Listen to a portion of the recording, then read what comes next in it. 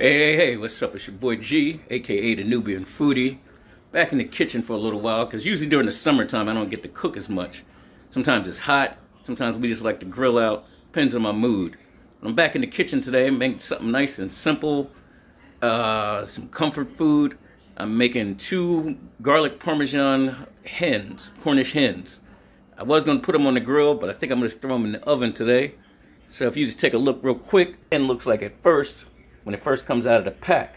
But I want them to cook a little bit more evenly and a little bit more faster. So what I did was you call spatchcock. Spatchcock is just where you just cut down, you remove the spine, you split them open, it'll give you a nice coating. And then you're able to season it evenly, and when it goes in the oven, it's going to cook evenly. So there you have your spatchcock. Next time you see this, it's going to be seasoned up. I throw them in the oven with some potatoes and some corn, maybe a few other things. Stick with your boy. Alright, as you can see, I got one part of this already spatchcocked, and I got them cut. They're going to go into the oven. I got my cut potatoes. They're just seasoned with some salt and vinegar type of spices.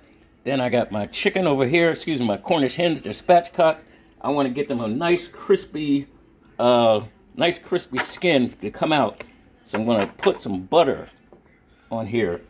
The goal is for it to come out nice and crispy. So I've got to be generous with the butter. I've already seasoned the other side. I'm about to season this one side and get these babies ready to go in the oven. This is going to be an excellent meal. It's hard to do this. It's hard to season it with one hand. But next time you see it, these babies be popping out of the oven. Stick with your boy. I got Cornish hen and potatoes today. And some corn on the cob also.